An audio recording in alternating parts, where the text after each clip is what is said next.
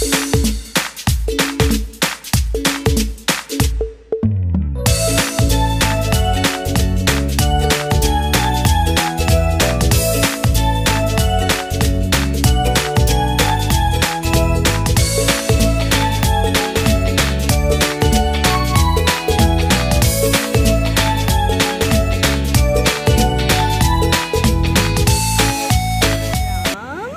Evening हो गई लालनी।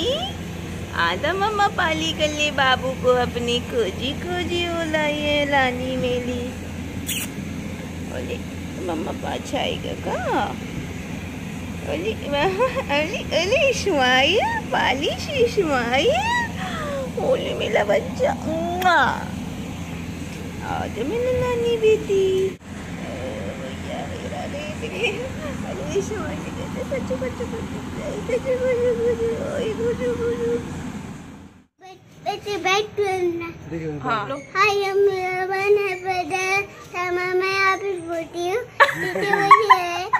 क्या बोल रही है? वही जो मैं बोलती हूँ। Hi everyone, welcome back to my channel. Welcome back to my channel. मैं प्रज्ञा आप सभी का मेरे चैनल में तहे दिल से स्वागत करती हूँ। सो गाइज, आप सभी की ढेरों रिक्वेस्ट और इतने प्यार मोहब्बत के बाद आज फिर से एक व्लॉग शेयर कर रही हूँ आप लोगों के साथ में। मैं इस व्लॉग की स्टार्टिंग शाम से ही हो गई थी, लेकिन मैंने इंट्रो नहीं शूट किया था। तो आज इतनी मजेदार क्लिप शूट हुई है ना, और इडली एंड सांभर की रेसिपी भी है। तो पहले आप इडली एंड सांभर की रेसिपी देखिए, उसके बाद देखिए दोपहर में बारिश में मैंने क्या किया है, वो आप लोग क्लिप में देख लेना है। अभी मौसम कुछ ठीक है, देख लीजिए, बारिश नहीं है। सो या अब हम लोग बैठे हैं, हम तीनों, राम, मैं और सचिन। क्या आप लोगों ने एक चीज गौर की, जब ये बोलता है तो उसकी नाक फूलती है ऐसे ऐसे करके। भैया बोलो कुछ तो। हाय गाइस बोलो। हाय गाइस बोलो। बोलोगे? कैसे हो गाइस? कैसे हो? ये देखो फूली ना, इसकी नाक फूलती। ये कोई भी शब्द बोलता है नाक फुला फुला के। और आपके जीजू से भी मिलवाना चाहेंगे, उजड़े चमन की तरह उसी जगह बैठे हुए हैं। ये देखिए कैसे लग रहा है। मैंने इनको बोला कि आप कल के ब्लॉग में भी आप यहीं पे बैठे थे, आज भी आप यहीं बैठे, तो बोल रहे हैं। क्या बोल रहे थे तुम? मैं कुछ नहीं बोल रहा था। कुछ तो बोल रहे थे। तो ये उनका कहना है कि तुमने मुझे एक ही जगह बांध दिया ना, तो मैं यहीं बंधा रहता।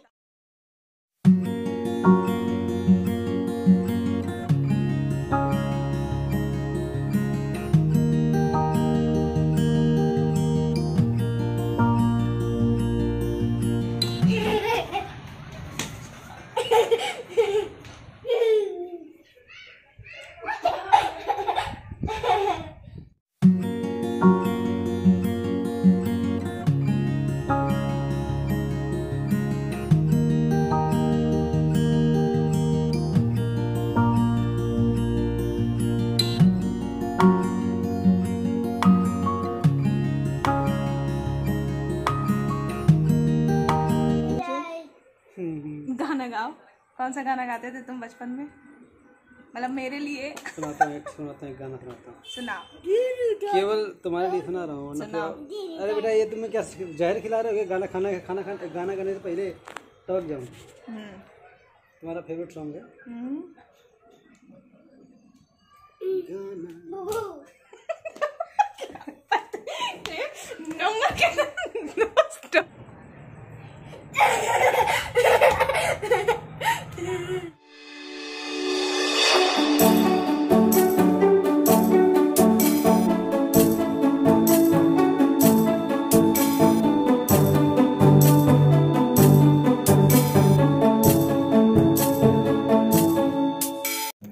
ऑल राइट गाइज़, तो अब यहाँ पे मैं बना रही हूँ इडली। ये मॉर्निंग की रेसिपी है जो मैंने रेसिपी शूट कर ली थी। तो उसके लिए सबसे पहले मैंने यहाँ पे दाल, मतलब आधा कटोरी दाल, और जो भी आपके घर में वेजिटेबल हो, मैंने लौकी और आलू, इनको आपको हल्दी और नमक डाल के उबालना है। तो मैंने उबालने के लिए धर दिया है। अब यहाँ पे धर नहीं रख ओके, अब यहाँ पे मैंने 2 कटोरी लिया है सूजी। सूजी में दही कम से कम 2 चम्मच आपने ऐड करना है। जितने कटोरी सूजी उतने कटोरी दही। और उसके बाद में इसको अच्छे से आपको इस तरह से मिला देना है। मिलाने के बाद इसमें हम ऐड करेंगे इनो। तो 2 पैकेट इनो ऐड करने क्वांटिटी के हिसाब से। अब चूँकि 2 कटोरी है तो 2 पैकेट आपको ऐड करना है। इससे क्या होगा ना कि आपकी सूजी जो होगी वो अच्छे से फूलेगी। और इस सभी को मतलब मिक्स करके 2 पैकेट ऐड करने के बाद में अगर आप चाहो तो थोड़ा सा बेकिंग पाउडर भी डाल देना। मैंने डाला था, उसका क्लिप मुझसे मिस हो गया। और फिर इसको आपको कम से कम 20 मिनट के लिए छोड़ देना है। उसके बाद में आपको, आप कटोरी में बनाना चाहते हो तो आप कटोरी में भी बना सकते हो। मेरे पास ये ट्रे है इडली स्टैंड, तो मैं इसको यूज़ कर रही हूँ। इस पर आपको जस्ट ऑयल लगाना है ताकि आपकी इडली चिपके ना। और इसके बाद में आपने इसको कुकर या कढ़ाई किसी में भी बना सकते हो। मैं कुकर में बना रही हूँ। तो बस आपने इसमें भरना है, इतना भरना है कि मतलब ऊपर की लेयर से थोड़ा नीचे हो, ताकि फूले तो उसी जगह पे रहे। बहुत ज़्यादा भी नहीं करना, बहुत कम भी नहीं करना, ठीक है, वरना आपकी फूलेगी नहीं इडली, और अगर ज़्यादा कर दोगे तो फैल जाएगी, ठीक है। तो इस तरह से पानी डाल के स्टैंड डालना है तो डाल दीजिए, नहीं तो रहने दीजिए। और बस पानी आपको पहले 5 मिनट के लिए ढक के उबालना है। उसके बाद में आपको स्टैंड रखना है और ढक के आपको एक इडली को बनने में 10 मिनट लगते हैं। बीच बीच में 5-5 मिनट में चेक करते रहिए, ठीक है। अब यहाँ पर मैं बना रही हूँ सांभर। उसके लिए मैंने तेल डाला है, उसमें जीरा, राई और ये है मीठी नीम का पाउडर। आप मीठी नीम भी डाल सकते हो, ठीक है। इसको मैंने डाल दिया। अब इसमें मैं ऐड करूँगी प्याज, मिर्च, अदरक लहसुन का पेस्ट और टमाटर। ये इतने मसाले आपने लगने हैं। बस आप एक एक करके डालते जाइए और जनरली जैसे आप सब्जी बनाते हो तो भूनते जाइए, ठीक है। पहले मैंने मिर्च डाला, फिर मैं अदरक लहसुन का पेस्ट डालूंगी, फिर प्याज डालूंगी। प्याज को लाइट ब्राउन होने तक भूनना है। और अगर आपको जल्दी है तो थोड़ा सा नमक डाल दीजिए, तो प्याज जल्दी गल जाएगा, ठीक है। फिर आपने टमाटर डालना है, उसको भी नमक डाल के फिर टमाटर को आपको गलाना है। यहाँ पे देख लो मैंने इस इडली के स्टैंड को रख दिया है। अब मैं इसको ढक्कन को ढक दूंगी और आपको रबड़ निकाल देनी है ढक्कन की, और आपको ऊपर की सीटी भी निकाल देनी है। इस बात का आपको ध्यान देना है, ठीक है। तो अभी यहाँ पर मेरी इडली जब तक बनेगी तब तक मेरा सांभर बन जाएगा। ये हमने बनाया था आज मॉर्निंग में, सचिन के टिफ़िन के लिए बनाया था। तो मैंने मतलब क्लिप शूट कर ली थी कि जब मैं व्लॉग शेयर करूँगी तो फिर मैं आप लोगों को मतलब दिखा दूंगी इसका। इसमें अब मैं ऐड करूँगी सांभर मसाला। ये एवरेस्ट का सांभर मसाला है। प्लीज़ गाइस गैस को इग्नोर करना, बहुत गंदी है आई नो, लेकिन मॉर्निंग में यार बहुत जल्दी रहती है यार। इतना नहीं होता कि मैं हर टाइम पोंछा मारती रहूँ, मुझे अच्छा भी नहीं लगता। मैं एक बार अच्छे से खाना बना लेती हूँ, फिर एक बार अच्छे से साफ़ करती हूँ, ठीक है। उसके बाद में मेरा यहाँ पर जो उबली हुई दाल और सब्जी थी उनको मैंने इसमें डाल दिया है। फिर ढक के एक बॉयल आने तक इसको उबाला है। नमक स्वादानुसार आप लोग डाल लीजिएगा। और बस अगर आपको खट्टापन कम लगता है तो आप इसमें नींबू भी नहीं छोड़ सकते। तो यहाँ पे मेरी देख लो इडली बन के रेडी है। सांभर हमारा बन के तैयार हो गया है, ठीक है। अब इसमें इस इडली स्टैंड को मैं निकाल लूँगी और फिर हल्का सा 2 मिनट छोड़ दीजिए ताकि ठंडा हो जाए। और फिर आप इस तरह से चम्मच या चक्कू की हेल्प से इस तरह से इडली को निकालिए। निकालना आपको इस तरह से है, पूरा मत चम्मच डालिएगा नहीं तो फट जाएगी इडली। और आप देख रहे हो कितना सॉफ्ट बना है, ठीक है। सूजी की इडली है ये और बहुत ही डिलीशियस होती है, बहुत हेल्दी रेसिपी है। बच्चों के लिए बहुत हेल्दी होती है। अगर आपका छोटा बच्चा है खाना नहीं खाता तो आप इस तरह से उसको रोटी अगर वो ज़्यादा पसंद नहीं करता तो आप इस तरह से इडली वगैरह उसको खिला सकते हो, ठीक है। और बस अब यहाँ पे मैं दोबारा से लगा रही हूँ इडली को और आप देख लो कितनी सॉफ्ट बनी है, ठीक है। अब मैं क्या करूँगी ना, सचिन को थोड़ा सा फ्राई पसंद है तो मैं उनके लिए फ्राई कर रही हूँ।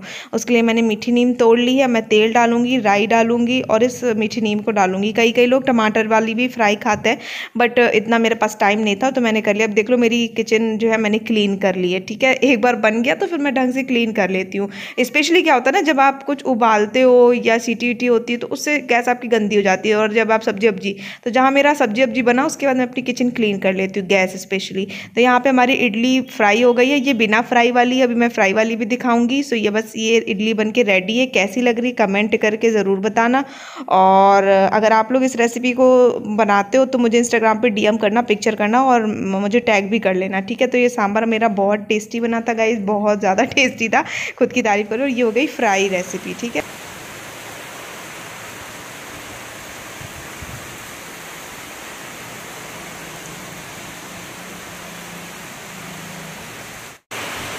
Look at me. Oh my God, after a long you. But मुझे इतना मन हो रहा है नहाने का, बट मैं क्या कर सकती हूँ कि राम नीचे सोया हुआ है, छत जाना पड़ेगा। एंड मेरा बहुत मन है नहाने का। मैं बस ऐसे ले रही हूँ पानी, बस ऐसे अपना फेस गीला कर रही हूँ। And it's amazing feeling my God. मुझे नहाना बहुत पसंद है बारिश में। And oh my God,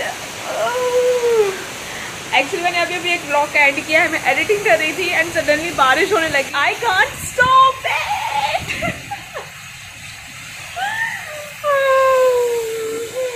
wow, I love rain, I love rain. मुझे बहुत पसंद है बारिश, बट बारिश इतनी पसंद है बट मैं नहा नहीं पाती हूँ। पहले नहा पाती थी बिकॉज राम छोटा था, और उसकी वजह से नहीं नहा पाती थी।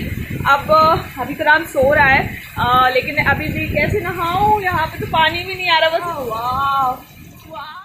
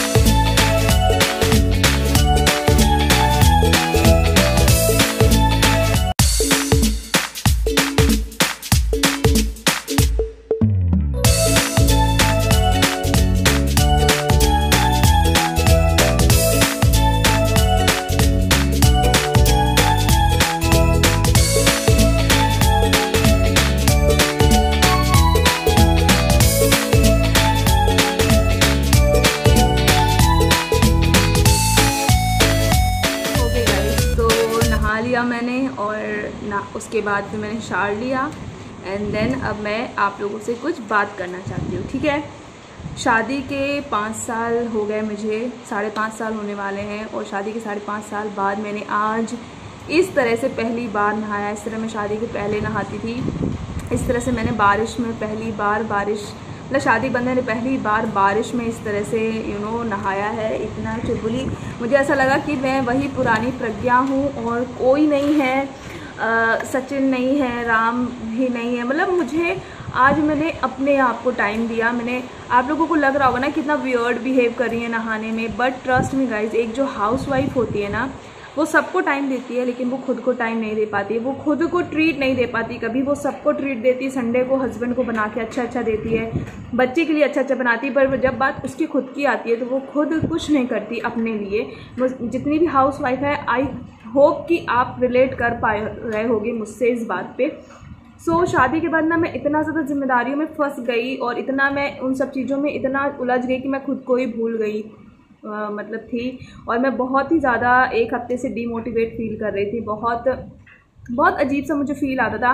कैमरे के सामने मैं आपको शो नहीं करती, मैं नहीं चाहती कि यार अगर मैं डिमोटिवेट हूँ या मुझ में कोई, अगर मैं किसी प्रॉब्लम से जूझ रही हूँ तो मैं नहीं चाहती कि मेरी पब्लिक भी उसी प्रॉब्लम से, आप नहीं समझ सकते कभी भी, आप नहीं मैं आपको बताना भी नहीं चाहूँगी। जब वक्त आएगा मेरा, जब मैं किसी मुकाम पे पहुँच जाऊँगी तब मैं बताऊँगी मैं रोज़ाना कितना सफ़र करती हूँ, रोज़ाना कितने स्ट्रगल से जूझती हूँ मैं, कितनी सारी चीज़ें होती हैं जो मैं आप तक नहीं पहुंचा।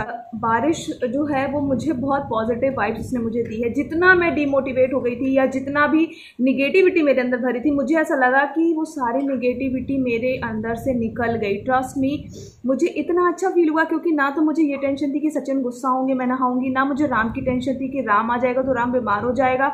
और कोविड की वजह से, कोरोना की वजह से इतना निगेटिविटी लोगों के अंदर भरी हुई है ना यार, कि वो चाह के भी नहीं अपना माइंड डाइवर्ट कर पा रहे हैं। वही हाल मेरे साथ भी था और मुझे ऐसा लगा रहा कि मैंने बारिश ने ना मेरा जितना भी दर्द है या जितना भी मेरे अंदर जो मुझे सफलता नहीं मिल रही है, तो जितना भी मेरे अंदर फ्रस्ट्रेशन है, सब जैसे एक माँ नहीं अपने सर पे हाथ फेरती है आपके, मुझे ऐसा लगा जैसे इसने मुझे ना, नेचर एक ऐसी चीज़ है यार, आज मुझे एहसास हो रहा है ना कि नेचर सच में हमारी माँ है, पृथ्वी हमारी माँ है, धरती हमारी माँ है और मतलब वो बिल्कुल हमको बच्चों की तरह प्यार करती है। ऐसा मैं आज कंटिन्यू 1 घंटे बारिश में खड़ी रही, ऐसे अंजलि अपनी फैलाए और उस अंजलि में मेरे पानी जो था वो इकट्ठा हुआ, तो मैंने उसको ऐसे करके अपने से प्रसाद के रूप में मैंने लिया। और मैं क्या बोलूँ यार, आप मेरे एक्साइटमेंट से समझ रहे होगे। मतलब बस इतना समझ लो, मैं मेरी माँ से बहुत दूर हूँ। मैं अपनी मम्मी को मिस भी बहुत कर रही थी। कल मेरी मम्मी से मेरी बात हुई तो मैं रोने भी लगी थी उनके सामने, वो बहुत घबरा गई कि क्या हो गया। लेकिन ये समझ लो कि मैं अपनी मम्मी को मिस कर रही थी। तो आज बारिश मेरे लिए मेरी माँ बन गई और उसने मुझे मेरे सर पे से जैसे हाथ फेरा, मुझे गले से लगाया और मेरी सारी प्रॉब्लम, सारी समस्या दूर हो गई। मैं भी एक मदर हूँ, मैं अपने बच्चे को वैसे ही प्यार करती हूँ, लेकिन जो एक मदर होती है वो एक बेटी भी होती है, वो भी एक इंसान होती है, उसको भी प्यार की ज़रूरत होती है। जो एक आपको माँ प्यार देती है या जो एक पिता आपको प्यार देते हैं वो दुनिया का कोई इंसान नहीं दे सकता, कोई इंसान नहीं दे सकता। आप कितने परेशान हो, कितनी मुश्किलें हों आपके उसमें, लेकिन अगर आप अपने माँ के गोद में सर रख के आराम से चुपचाप लेट जाओ ना, आपको एक मतलब अलग सी फीलिंग आती है, एक रिलैक्सेशन लगता है ना। तो बहुत मुझे अच्छा लगा यार, मुझे बहुत बहुत बहुत अच्छा लगा। और इत्तेफाक देखो कि मैं वीडियो की एडिटिंग कर रही थी, मेरे हाथ में फ़ोन था, वरना मैं शूट भी नहीं करती। ऐसी बहुत सी चीज़ें होती हैं जो मैं शूट ही नहीं करती। अब आगे का व्लॉग आप लोग देखिए। चलिए अब मैं आप लोगों से थोड़ी देर में मिलती हूँ।